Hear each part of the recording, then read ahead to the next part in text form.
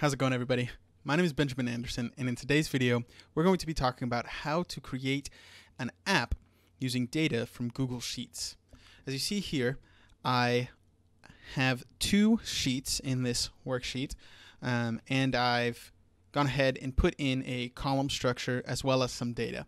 For this demo, you won't need to have data in your columns, but you will have to have column headers. Now, first, what I'd like to talk about is the program we'll be using to actually develop the apps.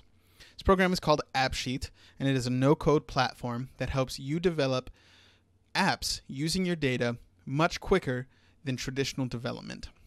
Now, it's a no-code platform, so that means you don't have to have any programming experience to use this platform. And if you have any experience in Excel or Google Sheets, you've actually already got a head start on some of the expressions you'll find in the app as well. That being said, you don't need experience in either of those to understand the platform either. To start off, you're going to want to hit this button here to start for free. Once you've done that, since we're going to be using Google Sheets, you're going to want to press this here and sign up using Google.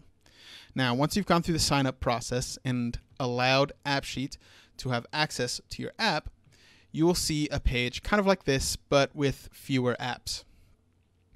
Once you're here, you're going to want to hit New Mobile App, and you're going to want to start with your own data. Once you do this, you'll need to put in a name. I'm going to put in AppSheet Demo App. And for my category, I'm going to go ahead and choose Other, but yours might very well fit into one of these categories. Hit Other, and next I'm going to hit Choose Your Data. Now, if you've just signed up, you won't see this screen. What you will instead see is this screen here. This is your your Google Drive file structure. So you'll go into files as you normally would, the same way you would in Google Drive to find the file you're looking for. I put mine at the top here intentionally to make it easy to find. So I'm going to hit that and press Select. Once you do this, AppSheet will start setting up your app. And immediately you will see, once the editor is loaded, the emulator on the right to show you what your app is going to look like.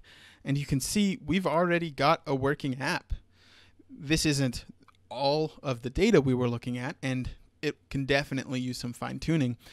But you can already download this once it's deployed and start using it on your phone.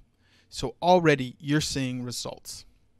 Now, really quickly, you'll notice if I go to the tables under data, we'll see a suggestion here to add the other sheet that is in my worksheet job. So I'm going to click that, and immediately it'll start saving.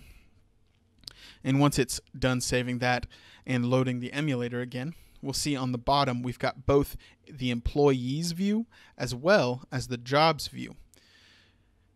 See right here, we now have a view for both of these. Now, like I said, this is going to take some fine tuning, but with our help, the YouTube channel, and the AppSheet documentation, it's not hard to create an app from Google Sheet using AppSheet. We're excited that you've come to our channel, and we're excited for you to watch more of our videos. If you have any questions, go ahead and put them in the comment section below. Thank you so much. At Crew Technologies, we love helping people get great value out of AppSheet. We do that through offering professional services and helpful content like this. To stay up to date, like and subscribe, and we're always trying to improve. So leave us your thoughts in the comments. Thanks for watching.